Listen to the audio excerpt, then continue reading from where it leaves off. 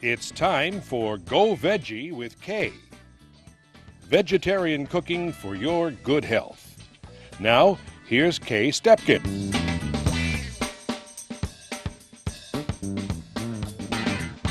Hello, and welcome to Go Veggie with Kay. I'm Kay Stepkin, and we're here in the demonstration kitchen of Whole Foods Market in Evanston, Illinois, for a very special show, Baking with Red Hen. I have as my guest Nancy Carey. She's the founder and the co-owner of the fabulous Red Hen bread in Wicker Park on Chicago's North Side. Today, our show is all about bread, the staff of life. First, we're going to make a variation of Red Hen's multigrain twist. And lastly, we'll be using bread as the main ingredient in a delicious blueberry mango bread pudding. But that's not all. We'll also be taking a break to meet Joel Fuhrman. He's a physician and an author who will be talking to us about information in his book, Disease Proof Your Child. Hi, Nancy. Hi, Kay. How are you? Good. Thank you so much for stopping by to show me how to make my favorite bread. Sure. It's great. It's a pleasure to be here. Why don't we get started? What we're going to do is we're going to get our water and put that in a pot and bring that to probably a light boil real quick. Okay. And then what's going to happen is we're going to start adding our grains in. The first grain we're going to add is our rye flake, which is actually just like a rolled oat, except with this situation it's an actual whole grain rye. And whole grain, I just want to mention that as far as this no-carb, low-carb fad goes, these are the good carbs. Once we add the rolled rye grain, we're going to now add the quinoa, and the yellow one is the millet. Both of which are great because they're both complex carbohydrates and they're wonderful, high calcium and all that kind of stuff. So it's beautiful to use. The next we're going to add is our oats, our cracked oats, which is a steel-cut oat, and also known as Irish oatmeal, steel-cut Irish oatmeal. The next would be our cracked wheat. And some sea salt, a little bit of sea salt. Great. At this point, we're going to just bring that to a boil, and we're going to allow that moisture to be absorbed by the grains. This will help make the bread more palatable and digestible, if you will.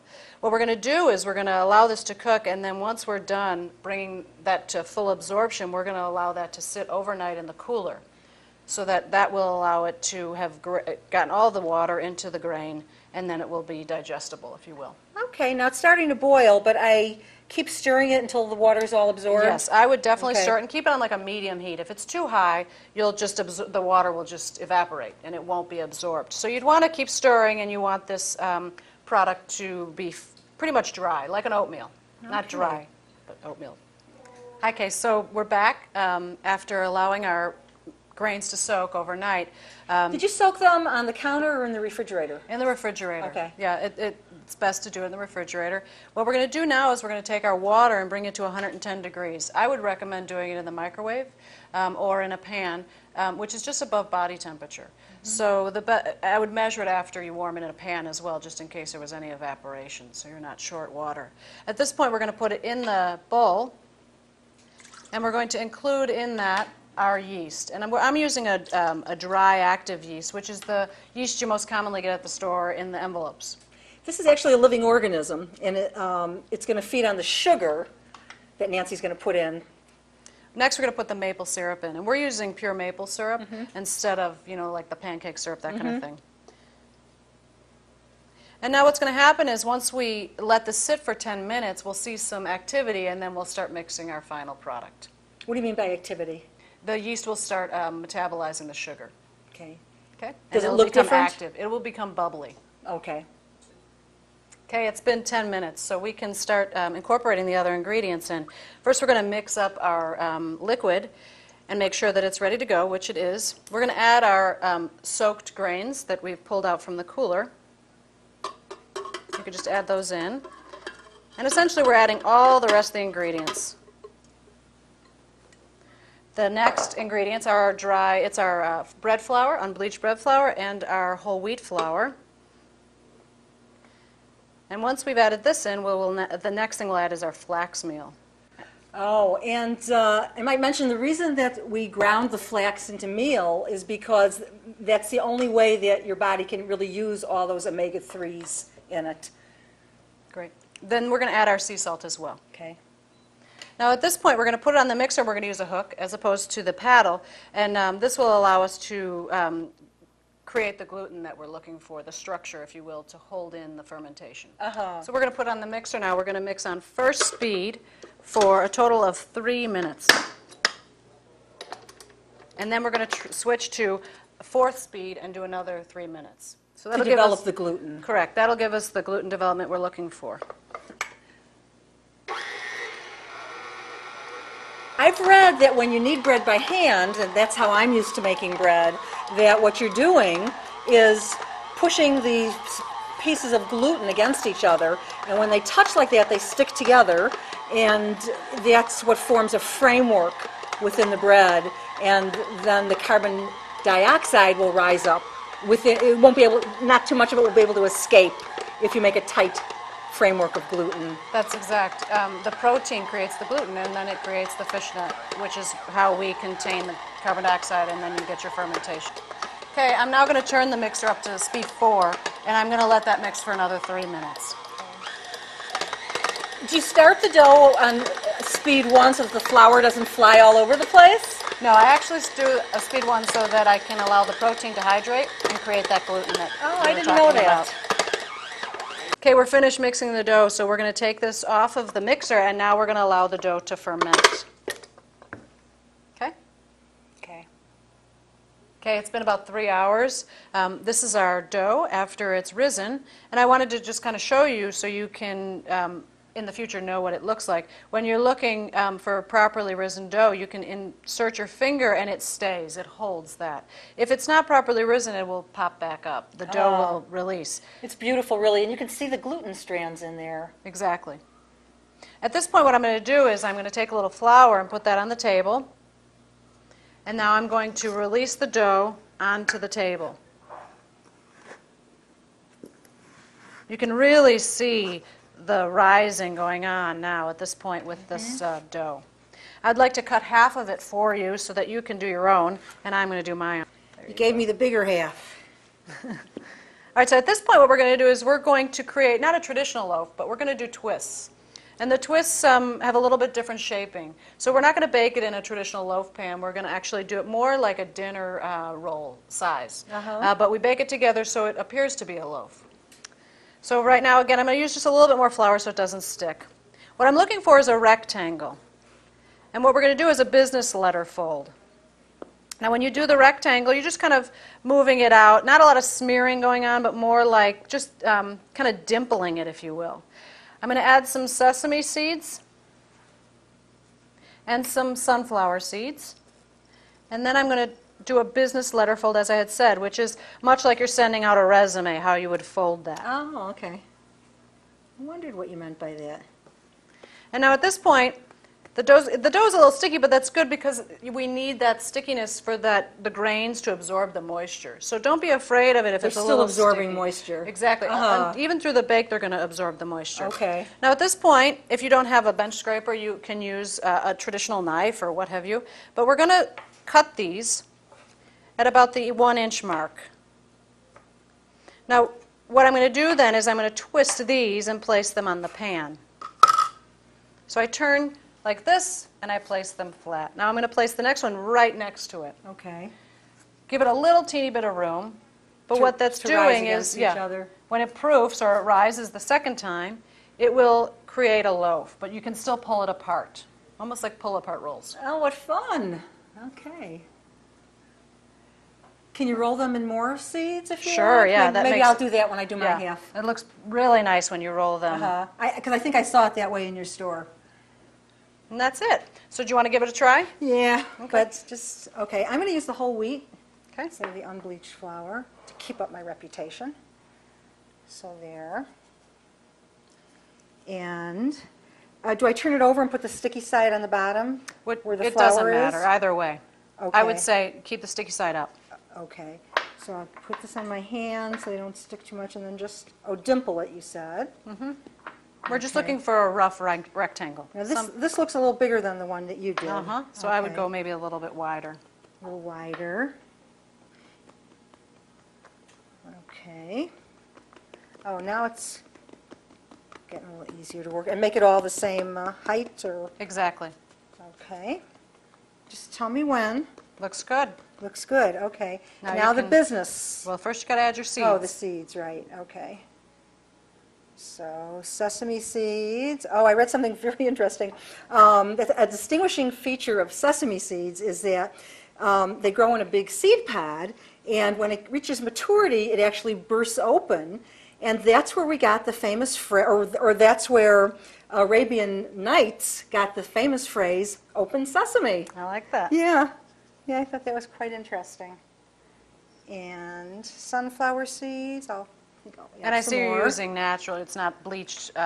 No, sesame it's a seeds. whole sesame seed with the Right. hull still on it, and they don't spoil as fast. They've got a lot more fiber, and I've used them all, so that's that. Great.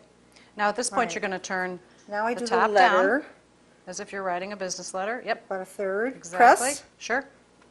And then the bottom up all the way to the top. all the way to the top. Press. It looks awful big now. Should If it's I a little try- big, you can extend it just a little bit with your hands. like that. Yeah, that Okay. works. Dimple. It's great. It looks really nice. Nice and consistent. And that's is that okay? Great. All right. So about an inch, you said.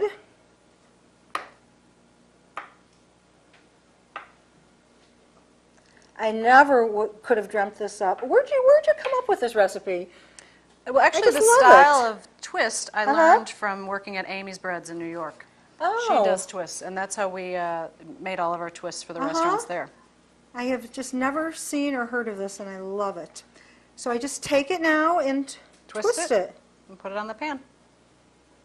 That's a little, It's a little long. it's a little long. I'll push it in. Twist, push, and leave a little space between them.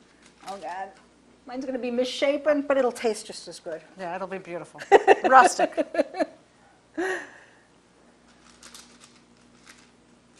Okay. I think I need a little practice. No, it looks great.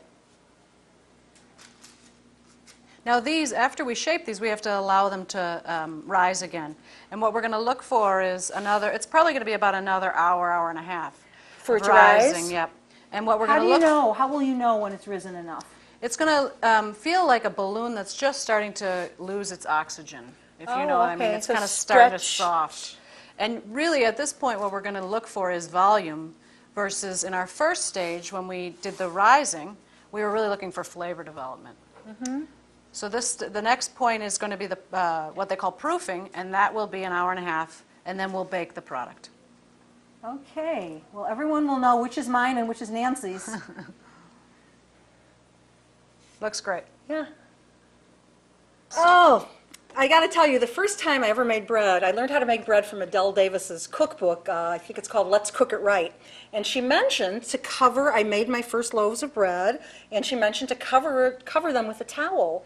And then her next instructions were, after the bread has risen, put it in a preheated 350 oven. She never said remove the towel. So I put the loaves of bread with the towel in the oven, and I knew my first bread was ready when I could smell the towel burning. Right, that's great. I love it. So we will cover this with a towel. That's a good idea. And remove it. Yes, let's remove it before we bake it off today. Okay, it's been about an hour and a half now, and I just wanted to kind of indicate to you how you can tell when a product is properly risen for the second time. So at this point, what you're going to do is you're going to kind of indent with your finger, and as you can see, it doesn't come back again. And it's a lot like a balloon just losing the oxygen, like we indicated earlier. So if it had risen any more, it would start to collapse. Exactly. Uh-huh. It starts to weaken. Now, also, we failed to mention that we have this on parchment paper as opposed to using pan spray or something along those lines. And this is actually unbleached parchment paper. Parchment paper is used all over in all the commercial kitchens, and now it's readily available at all the grocery stores in rolls. So it's great for releasing product and not using all the spray and aerosol and that kind of thing. Uh-huh. So at this point, what we're going to do is we're going to make sure our oven is preheated to 375, and we're going to bake that off It is? for about 35, 40 minutes. I love bread. In fact, my car license plate is BREAD.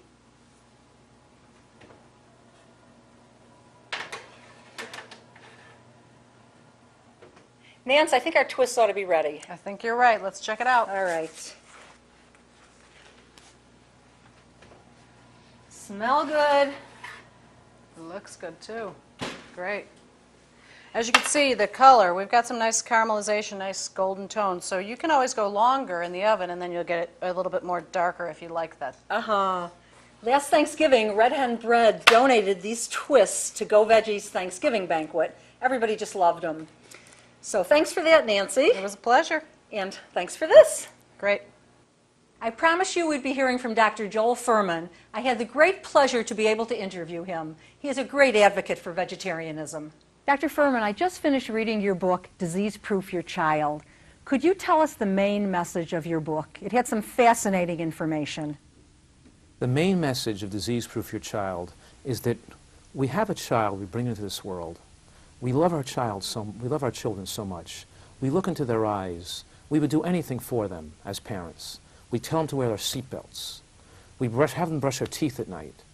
But what if parents knew that the diet they were feeding their child in those first 5 to 10 years of life would set them up for either a healthy future free of cancer, free of autoimmune diseases, or it would create cancer like ovarian cancer, prostate cancer, breast cancer, or colon cancer in their child's future? Wouldn't that parent want to know what foods fuel this cancer epidemic if eaten as children, and what foods could offer dramatic amounts of protection if their child ate when they were young? And wouldn't they want to set into their household a way of eating that would assure that child had a disease-proof future? Now, what if you could show that parent that eating so healthfully could taste great, the kids would love it, and it would protect the adults against heart disease and getting dementia, and the whole family would be so much better off. I personally think that our society can make a major shift, and we can have some major artillery to fight this war on cancer. And that's what Disease Proof Your Child is all about. How would you recommend that a parent get his or her children off of junk food? When I speak to children's groups and to schools, they say, how do you get my parents to eat healthy foods? They understand this. They want to be healthy. So the third thing is, so number one, you have to have your body have access to the healthy food in the house. Number two, the whole family has to make the change, not the kid. And number three, you have to learn the recipes, the skills, how to make healthy food taste great so it can compete fairly close to the flavor of the other foods the kids are used to. When you do all three of those things, kids will jump at the opportunity to be healthy. We're not going to beat these diseases and have tragedy and stop these tragedies from occurring and stop the double-digit rise in medical care costs and stop the diminishing of our health of our nation, the obesity and the diabetes epidemic, until people start to rethink the way we eat in America today. My thanks to Dr. Fuhrman for his important information and his wonderful support for Go Veggie. We're going to be making our bread pudding now, of course with whole grain bread that I've already prepared. You should be using day-old bread. If your bread is too soft, I would put it in a 350-degree oven for 5 minutes or 10 minutes, check it, and just make sure it's a little bit dried out. The reason you use day-old bread, perhaps, is because bread pudding was actually born in the 13th century. It was known as poor man's pudding, and it was created as a way to save stale bread. But of course, it's a very upscale and delicious dish today. I took a pound of tofu that I've already prepared, mixed it with water. It's in the blender. I'm going to add maple syrup, some cinnamon, sea salt, and vanilla. Just going to pulse this for a few seconds.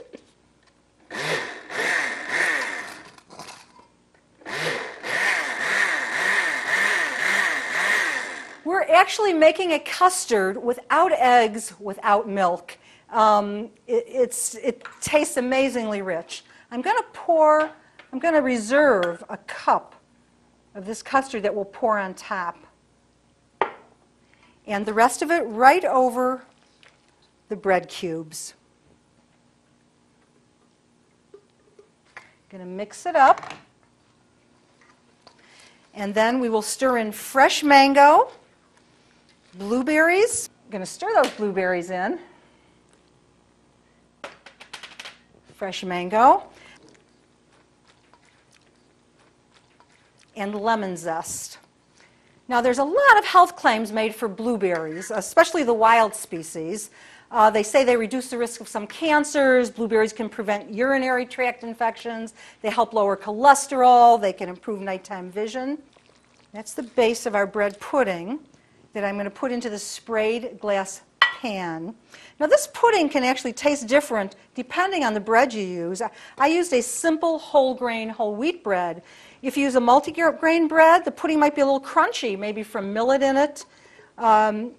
Different breads will give it a slightly different texture, a slightly different taste and flavor. I'm going to get all that custard in there and press it down.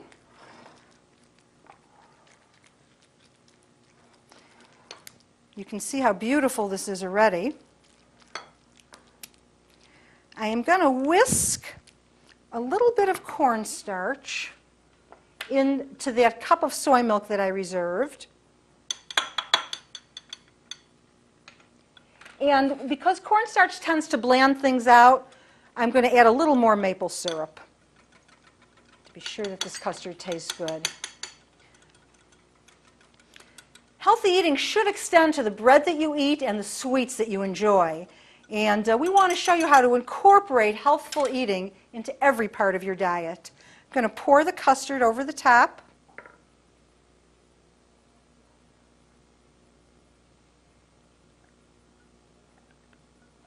I'm going to cover the pudding with parchment paper to keep it from browning too much. We're going to bake this for 20 minutes. At the end of 20 minutes, I'm going to pull it out, sprinkle a little cinnamon on the top, and bake it for 5 minutes more. Here is our wonderful bread pudding. I removed the parchment. It's cut and ready to serve. We hope that you'll try some of the recipes, and wherever you are in your journey toward eating for health, that you'll enjoy your increased energy and well-being as you go healthy, go veggie. Until next time, I'm Kay Stepkin.